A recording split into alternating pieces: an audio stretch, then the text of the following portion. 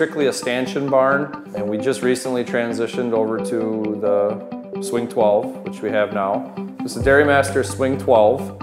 It's been going on 3 weeks now. Cell count, to my surprise, did not jump at all. I couldn't believe it. I thought we were in for, 2-month battle. We've now had our first 2 heifers freshen and moved them in, and it was quite a delight. Actually, there was no problem at all. They transitioned very well. In fact, it was almost flawless. Just adapting right now to even having automatic takeoffs.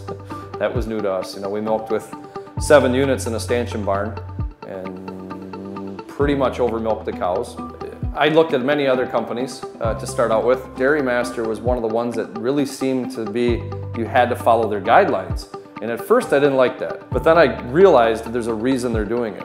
They want everything to work as a system. And once I got through that, then I realized that this is what I wanted to do. I really like their concept. And it's been awesome. I used to walk out of the barn at 9:30 was a typical morning, and lately it's been 7:30, 7:45, and I feel like I'm cheating, It's worked out unbelievable. I thought it was going to be 2-3 months before we could cut back on help, and we already have at night, we've dropped the 3rd person off. So we're going to 2 people at night. They focus on milking, then when they're done, they do the rest of the chores. They still get their hours, but I have 1 less person here. And we have gone up on milk per cow. I couldn't plan for how well it's gone.